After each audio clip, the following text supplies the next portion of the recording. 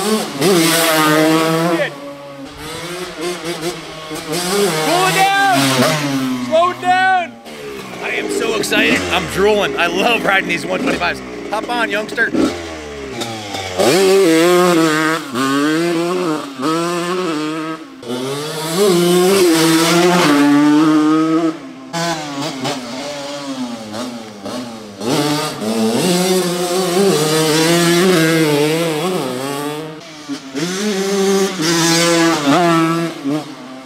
Welcome to the class of 85, guys. This is the Honda CR125 two-stroke reed valve water-cooled Ripper.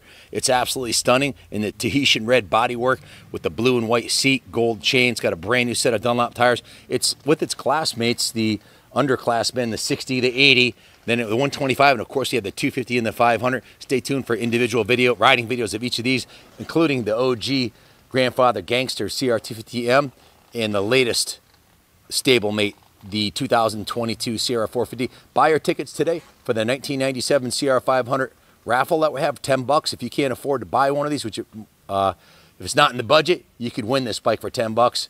Buy a ticket, buy 10 tickets. kaplancycles.com/raffle. Back to this bike right here. Take a close look here and you'll see nothing but beautiful. It's got a new front fender.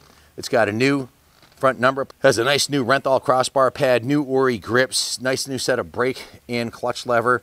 The factory original tank is in excellent shape. It's got new radiator shrouds with new Honda HRC American flag logo.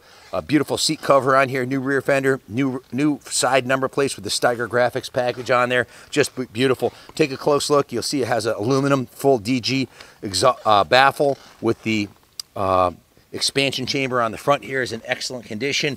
There's no dents in the pipe, a couple little tiny pea-sized dings, but that's in beautiful shape for a 36-year-old exhaust system. This has the original factory rims on it, which are in good condition. Original spokes, the fork lowers are real nice. This thing lived a comfortable life by the looks of things. Now, I got a work order here, 4 pages, that I'll list most of it in the eBay ad, but I know in addition to everything that I already mentioned, the new tires, the tubes, the chain and sprocket, the bike has been cosmetically, they took it right down to the frame and steam cleaned it, polished all the tank and all the components on it, including the swing arm and rims. They repainted the engine, repainted the exhaust. Mario Testa rebuilt the water pump on it and went right through anything it needed mechanically. Let me grab the work order just to make sure I don't speak out of school here. He rinsed out the tank, cleaned and rebuilt the carb. There's a note here that says needs a needle and seat for the carb. I'll note in the eBay ad whether that was done or not, or whether we're waiting for the part still. Has a new air filter, new front and rear tires, new chain and sprocket, new bars and grips. The plastics are all new. He rebuilt the water pump and rebuilt and did some work on the wiring. So, and of course, mounted the tires and everything else.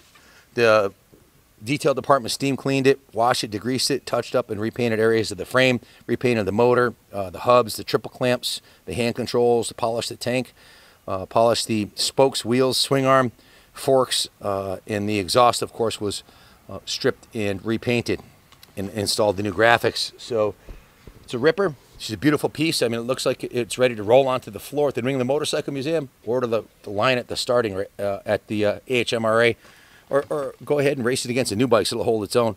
Dunlop tires, front and rear. It's a 520 gold chain